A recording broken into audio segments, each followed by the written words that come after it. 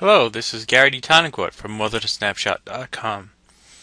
Today we're going to talk about shooting bright white subjects and trying to get the pictures to actually look white.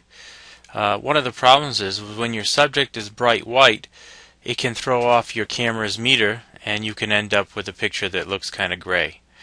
So your camera tends to meter things at 18% gray, and when you have a bright white scene like this, your camera's meter will try to make it look roughly 18% gray. So that's going to make your picture seem underexposed.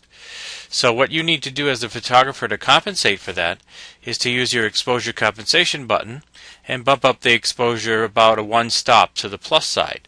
In this case, I used 1 1/3 stop over exposure. So if I set it back 1 1/3 stop so you can see how it would have looked if I had not used the overexposure, you can see here that the scene would have been very dark, sort of gray and dingy in color.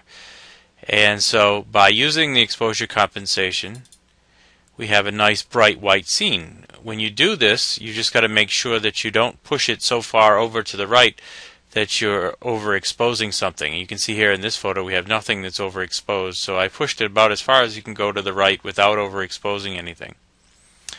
On this side of the histogram, you can see it's pretty far away from the black edge. So if we wanted to add some contrast in this case, we could use the black slider and fix that very easily. Just push that over a little bit. And that's probably how I would process that photo.